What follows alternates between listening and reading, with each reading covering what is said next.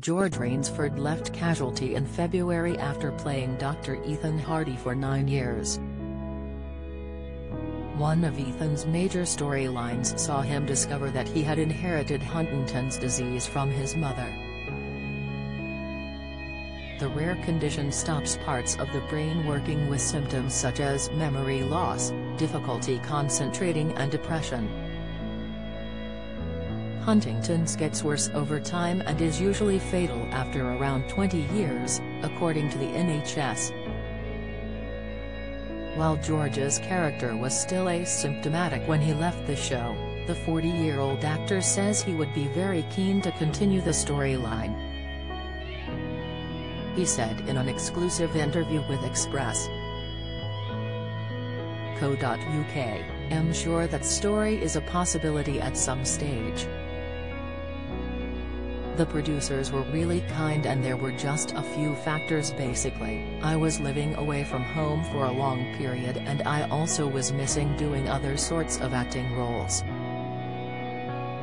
So I spoke to them about an extended break.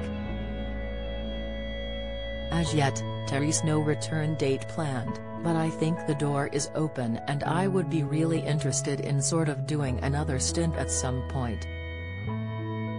Huntington's disease is a rarely known disease, and George says he did not know much about it before he was given the storyline.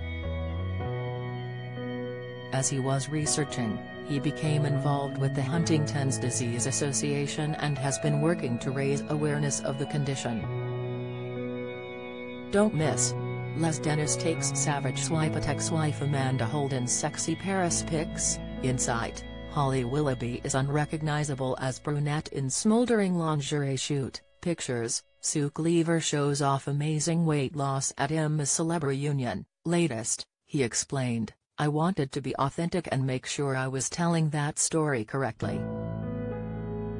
I wanted to shine a light, I suppose, on a condition that not a lot of people know about, and I didn't know about, to be honest. I wanted to make sure I did it right." The charity has launched its Mindful of Huntington's campaign during the Conditions Awareness Month.